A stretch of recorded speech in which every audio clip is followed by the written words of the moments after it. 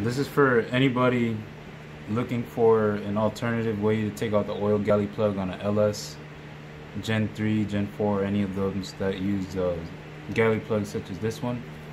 I'm going to be changing the one on mine to this billet one. So the problem I found is that this galley plug was stuck. I tried everything to take it out, used pliers, and it was just eating up the edges. You'll find that might happen to you too. So a little trick I figured out, you take a self-tapping screw and you hook it up to a drill, and you pretty much go on low speed and drill into the back of the galley plug, but you don't want to go too far because it'll start to crack and then the stem will get stuck in there, and you'll have a tough time pulling out this plug once the stem is broken, unless you have some really good pliers or something. But from then on, the oil galley plug goes in here. So it sits like this. This one was pretty stuck, so I'm not going to put it back in.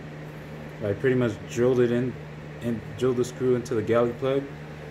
And if you don't have a slap hammer, you can do this cheap trick like this. If you have a pry bar laying around, just have the pry bar, and if it's super easy, like if the O-ring isn't bad or stuck in there, you can just pop it out like that. But what I had to do was hook up the pry bar to the end of the screw and tap it with the hammer until it decided to get free, just like that. So hopefully this helps anybody out there who's having problems taking out this galley plug. I didn't find much videos out there that was helping me, so I hope that works.